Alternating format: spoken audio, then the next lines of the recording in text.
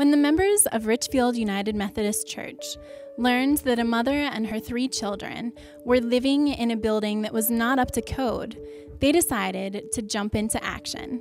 They didn't just offer their condolences, but they actually bought a new home for her so that her family could be safe and warm.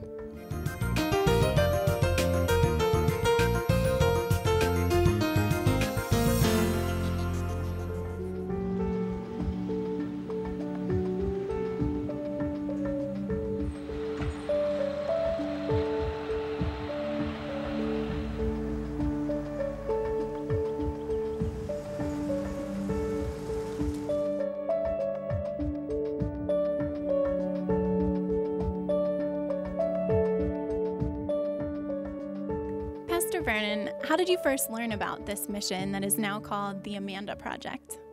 We have a ministry here at the church called Do Something More, and it was through that ministry that someone told us of the need that existed here.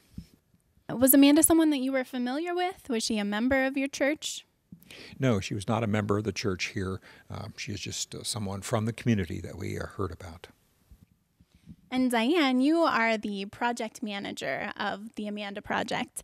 So how did you know that you could handle it and take on such a big undertaking? I never knew that I could handle it and take on a big undertaking. It was just something that basically was laid on our hearts. I talked it over with Pastor Vernon, and he said, let's check this out. And what we did was I had the township supervisors go in and look at the situation, and I had a carpenter go in and look at the situation. And they both said that the shed that she was living in could not be brought up to code. And so whenever you knew that the shed couldn't be brought up to code, I know you had looked at a travel trailer. And what did you find whenever you were looking at that? Somebody suggested that we try to find a travel trailer, a mobile home. And I was driving down the road, and I just happened to see one, and I stopped. It was very tiny, but it was at least something to look at. And when I tried to open it, I couldn't get in. And a man came out of the house that was adjacent to that, and he said, I can open that for you. And we both went in and looked, and after seeing how tiny it was, I knew that they could not live in that. And when I explained to this gentleman, he said, I would love to help you with this project. He was a carpenter. His name is Dwayne Grable. He was from McAllisterville. And he said, just call me. And I did. And he showed up, and he told me what we needed, what it might cost us. And from there, it was just charge forward. It's great that God can use those little instances to put people in our life that can really be useful in the mission work that we're working on. I know that there were a lot of businesses and other people that have helped you with the project. Can you elaborate on that?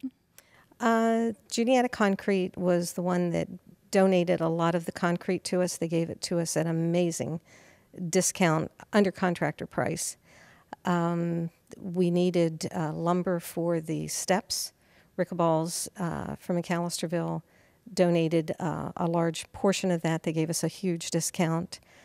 Juniata Lumber gave us some supplies, and we had other people in the area that donated their time.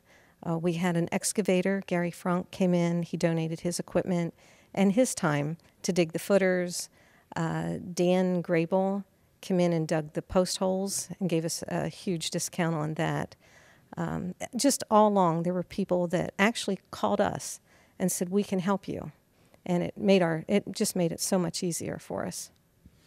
Now, I know that you've never done anything like this, so it was a big learning curve for you. How are you going to use this process to help others?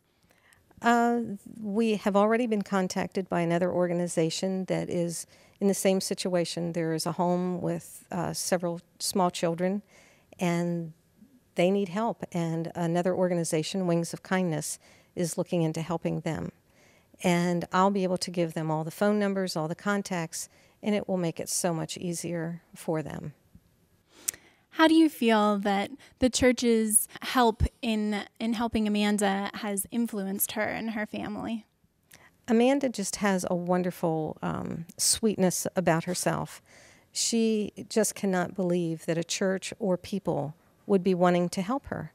And she has said that to me so many times. Why are you helping me? And why would these people want to help me? They don't know me. And she's just so appreciative and so thankful.